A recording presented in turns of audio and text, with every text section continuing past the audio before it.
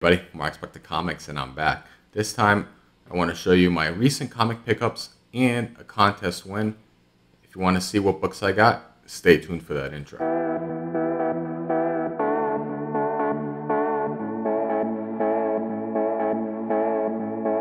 Alright, so welcome back. If you haven't already, please don't forget to like, share, and subscribe. Hit that bell notification so that when I do put out some content, you get it in a timely fashion. Like I said, I ended up picking up a few books. Went to a couple comic shops, spent a little bit of money, and I got that. And I also got a recent contest win from Hoarders High, Scott's channel. So I'll start off with the comic pickups for the week, and then I'll finish up with the unboxing. All right, so I had a little bit of time the other day. Went to a shop in downtown Denver. I've been there before, Mutiny Comics. Great shop. If you're ever in the Denver area, I highly recommend it. It's a comic shop and a cafe. So I picked up 4 books there, and I'll show you what I got. So first up, I got Strange Academy, issue number 16.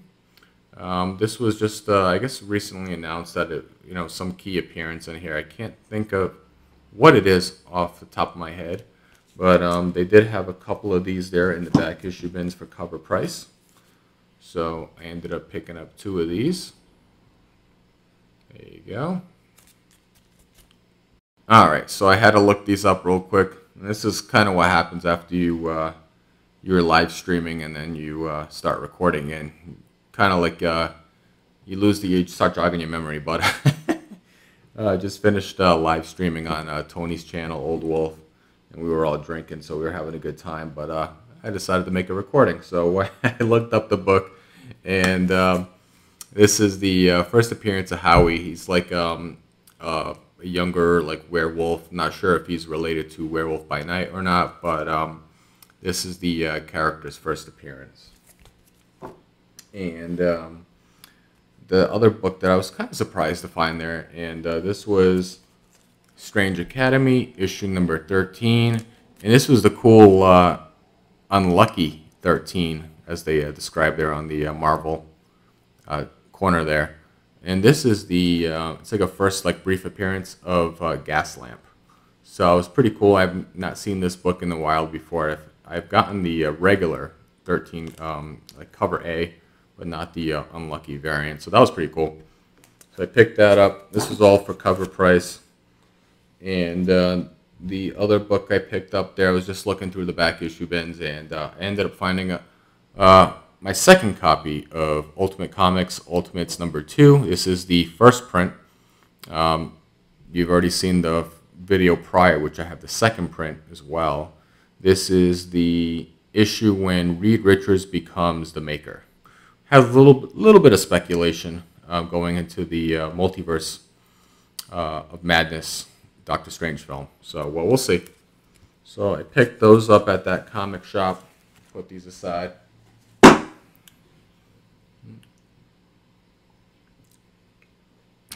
All right, and then I went to a second comic shop, and these books you might have seen already from Steve's channel, Brick Family 54 Comics, when we were live streaming, pickups of the week. But if you didn't, you're going to see them anyways. So picked up at a second shop, Nova, issue number 11, and I got 3 copies. Got these all for cover price. And if you're not familiar, I'm a big fan of characters, first meetings, first, battle, first whatever. This is the first appearance or the first meeting of Sam Alexander with Richard Rider, the 2 Novas. So cool book. It's going for about, 15, 20 bucks. So I thought these were a pretty good pickup. And I've said this many times before, a big fan of last issues. So ended up picking this up for $3. And this is Nova issue number 7. Last issue on this limited run. And you get a little cameo of Venom. Pretty cool. I like the cover. So I picked that up for $3. This shop ended up having a ton of, Spawn and Savage Dragon. I like to pick up some of these scarcer Image comics from those runs when I can find them.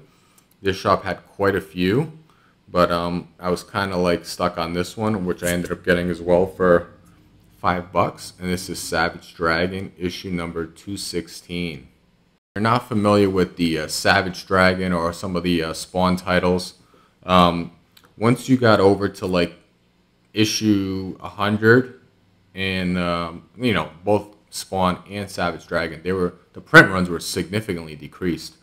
And this is, like I said, 216, and this is actually a crossover with the Spawn series. And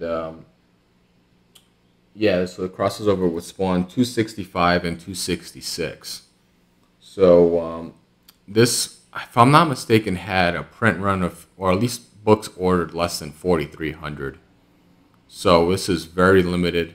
It does go for a decent amount of money. I think it was at least $30 last sold. But I was happy to get this for $5. So that was a pretty cool buy. And the shop owner was really nice. He ended up giving my son a couple of Lego sets to play with, Star Wars related, which is really cool. He's gotten a nice little kick out of that. And I was doing some more hunting and looked at some of their wall books. And I found this for $25, which I thought was a pretty good deal. And this is Fantastic Four, issue number 65. And it says, Ronan I Accuse. So this is, if you're not familiar with this issue, the first appearance of Ronan the Accuser. He has obviously already appeared in the MCU. Who knows if he'll end up reappearing in a future project or not. Who knows? But I was happy to pick this up regardless for $25 for a nice little cheap, established key on a wall. So I was like, all right, $25, can't go wrong with that, So, and if, it's a great Kirby cover and Stan Lee writing. So now I'm going to open up a package I got from Scott, Hoarder's Hide. I ended up winning on his recent subscriber giveaway. He ended up going live and he gave out a few different, really cool prizes, including this really nice statue. But I ended up winning one of the earlier prizes. And if I'm not mistaken, this was a Golden Age book, which is really sweet. Don't remember offhand. I think it was a Dell book. So, open this up pretty quickly. I'm going to show you guys what I got.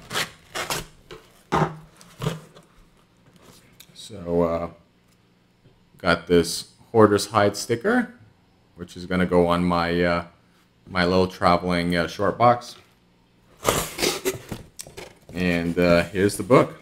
So it is, yep, like I said, it is a Golden Age book. It's just open this up. It is this a Dell 4-color? I forget what these are, if they're 4-color or not. It's usually up to a certain number. But here it is. This is Dell number 339. So it says Walt Disney's Donald Duck and the Magic Fountain. 10 center. Very cool book. I like how you have that little mountain there in the backdrop.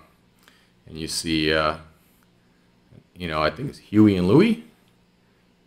Huey, Louie, and Louie, I forget. Huey, Louie, and Dewey. There we go. With Donald Duck. The only reason I know these is because I've read so many different Donald Duck and Disney stories to my son. So that's how I know these characters by name. Well, this is a really cool book.